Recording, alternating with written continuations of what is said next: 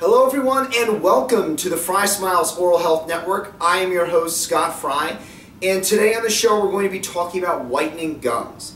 Now, I'm sure a lot of you have wondered whether or not these whitening gums actually work, and the answer is not really. So these gums actually don't work to whiten teeth in the same sense we traditionally think about tooth whitening, which is taking a yellow or slightly brownish colored tooth and making it a nice bright white tooth.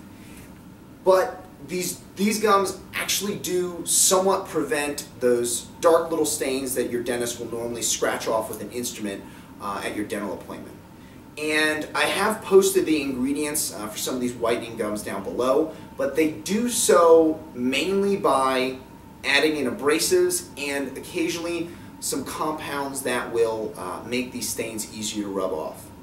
And I know we've talked a little bit about the best time to chew gum being right after a meal, and you really don't want to add in extra abrasives at this time because of the lower pH in your mouth and the enamel being generally softer.